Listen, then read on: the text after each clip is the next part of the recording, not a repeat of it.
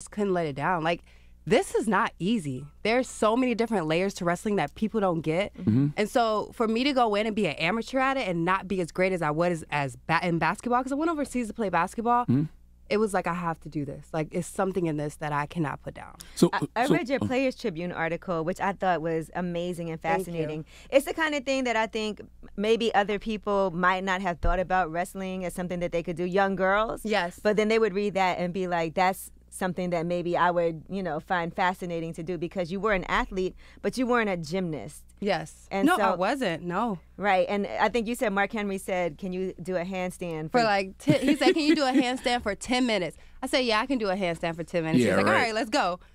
I can. You could at the time, too? Yeah, I could. Wow. I'm super athletic, and I played basketball. So I was a fitness model, and I did all that after the fact. And I'm a child psychologist, guys. So I'm a certified child psychologist. Okay. Yes. So I went over